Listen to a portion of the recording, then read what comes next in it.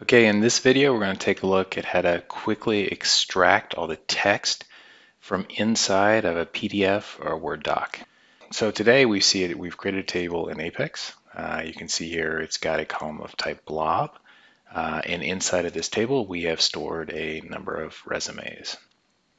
All right, so for starters, we're going to go into our SQL commands, and we're going to create an index of type it's a CTXSYS index using the auto filter on the MIME type.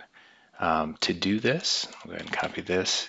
You do need to have a privilege granted to you called CTXApp.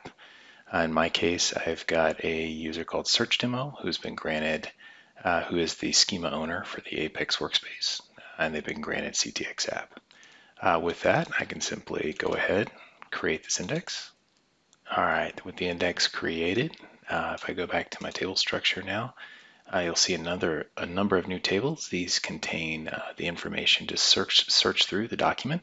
I do have a video out there that shows you many of the different searches you can do once the index is created. But today we're going to take a look at how to extract the text from inside of it using something called a filter doc. So next, we're going to come down here and create a new table. We're going to call it filter doc. It's going to have two columns, a query ID and a CLOB. Our CLOB will actually store the text for the filter doc. Next, I'm going to come down here and really quickly loop through all the existing resumes in our resume table, and then index them using the index we created. And in this case, it'll actually place the filtered information or the raw text into our filter docs table.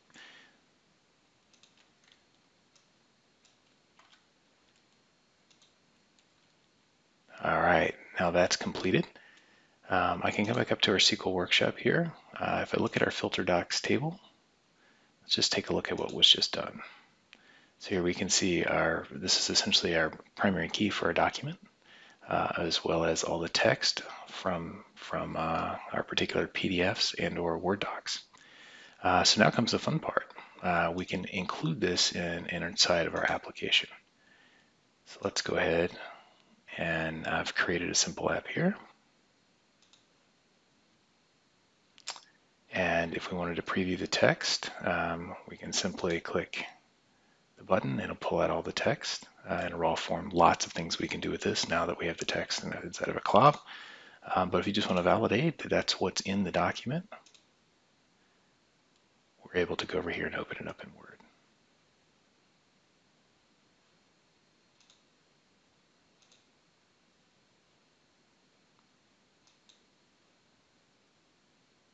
So with that, that's how you can quickly extract all of the text from inside a PDF or Word doc.